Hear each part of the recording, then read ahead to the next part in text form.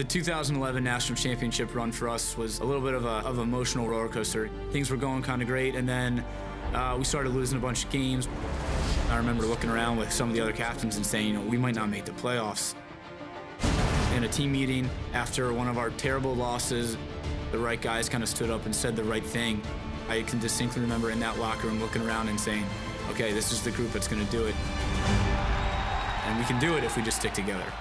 Chance and a goal! Virginia has won the national championship for 2011.